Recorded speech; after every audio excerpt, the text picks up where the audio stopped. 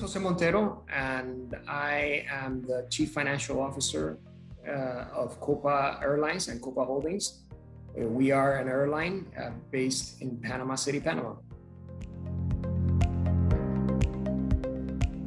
I'm an Embry-Riddle graduate. I graduated in 1989 with a bachelor's in aeronautical studies. And I then started working here at Copa many years ago.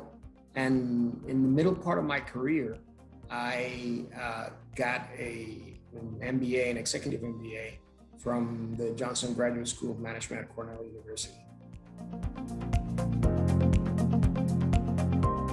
Now, a lot of meetings, in this pandemic world with these Zoom and Teams meetings, it is usually back to back.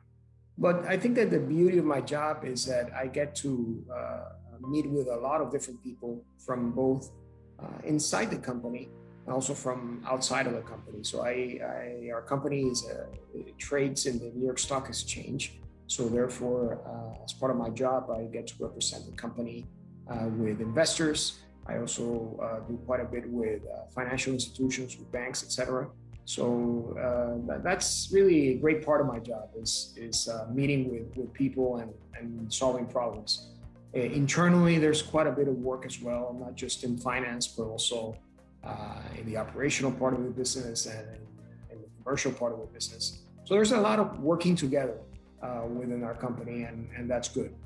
The only thing I would say is that I'm getting somewhat tired of the video remote life. It's, I think, important to get to see people, get to meet people in real life, and that's something that is truly important. Actually, that's one of those great contributions that our industry has to society, is getting people together, and that's really critical and important. It's something that we've learned throughout this last year that we really miss.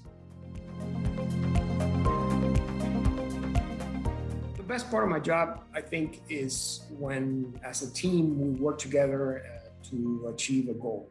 Solving a problem or seeing a situation that is difficult for the company, and just getting through that is very good, very rewarding. The other area that I really enjoy in my job is getting to mentor other people. I really enjoy having people progress, seeing people progress through their careers. It's one of the most rewarding things that you might get. When I started working at Copa, what I really liked was just being around airplanes. For my entire life, I've loved airplanes quite a bit. But now I guess that it's more about the people and the aircraft. And the things that I don't like, no job is perfect. Every job has its sort of difficult moments, and there's a subset of meetings that we have that might not be necessary, 100% necessary. There are people that sometimes call for meetings that maybe they have too many people in the room, or some other participants in the meeting shouldn't really need to be there. And so sort of these long protracted meetings that are complex and become morally complex is something that I sometimes frustrates me, but those are few and far between. The reality is that the majority of my job is very rewarding.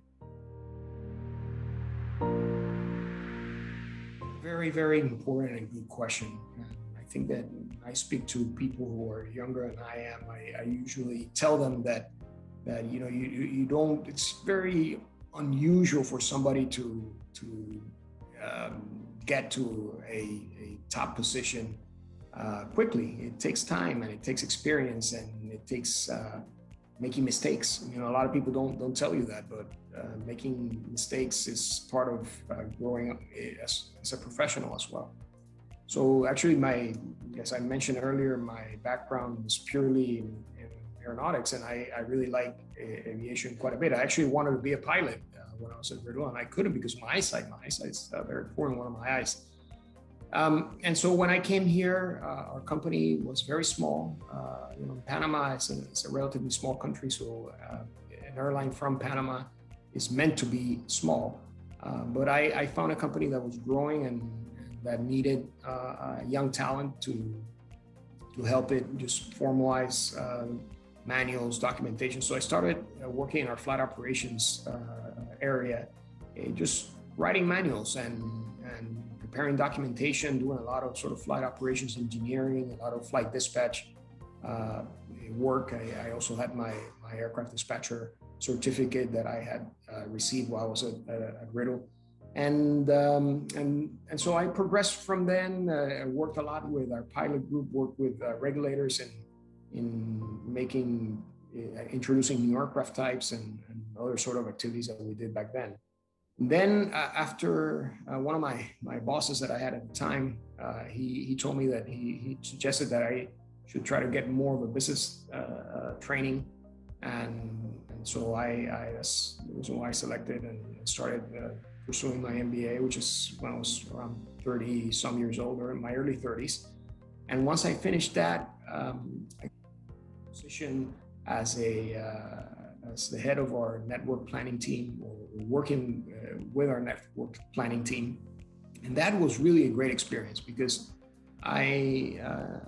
working in flight ops in an airline is very important. I actually built our system operations control center back in the late 90s. But going into the network planning part of the business is truly sort of career changing. When you take a look at why is it that you need to get X number of frequencies into this market, or what aircraft type, et cetera. So quite a bit of analysis that we did there and developed the hub over several years. I spent 9 years in planning. Actually, I had spent 11 years in flight ops and 9 years in planning. And on flight ops allowed me to learn quite a bit about the business.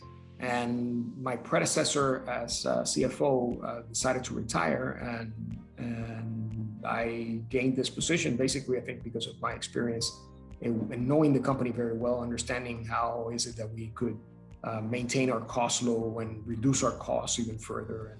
And that, with the combination of the training that I had gotten at Riddle and later on during my MBA, I think made the transition into finance, without necessarily being a finance person back then, possible.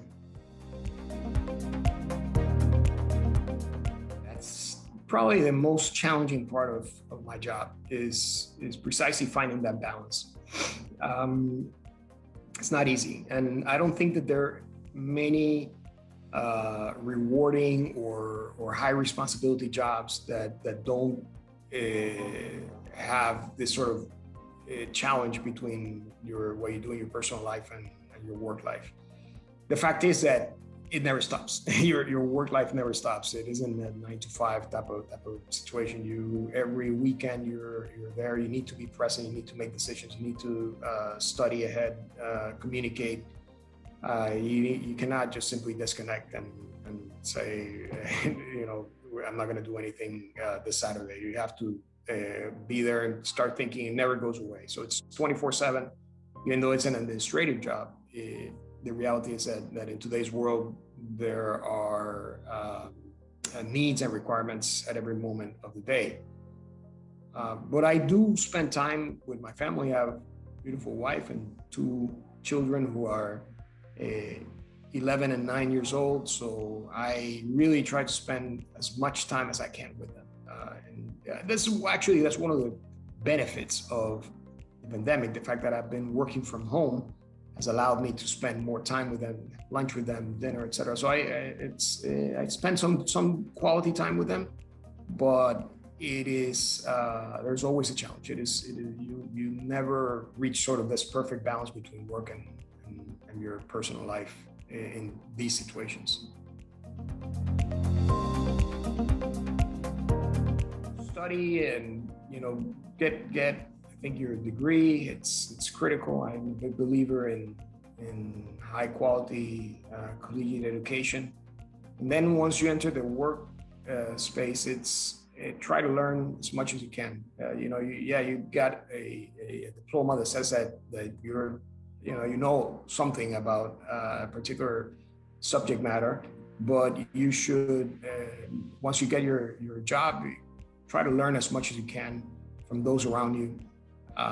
And then once you get into a position of responsibility and you start hiring people or mentoring people, try to surround yourself with the best. And also try to reach out to others for them to teach you as much as you can, and be humble. I think being a team player, learning and being humble are the key things. And then finally, you have to also be motivated by what you do. I don't think that, of course we all need to pay our bills and try to reach financial security and provide for families. But you also want to be happy at what you do. And I think there's nothing more frustrating than being in a sort of job that you don't like, or doing something that you don't want. You have to find that motivates you almost to a point of wanting to show up to work without necessarily thinking about getting paid. If this were almost, if you were to consider this were to be your hobby, will you continue doing it? And I think with that, you find ways in which you can stick with something. It is not easy because as time passes, you have good days, bad days. But the fact is that if you find something that you like, you continue learning, you work as a team member, it's critical. Team work is really critical, and are humble, good things will come your way.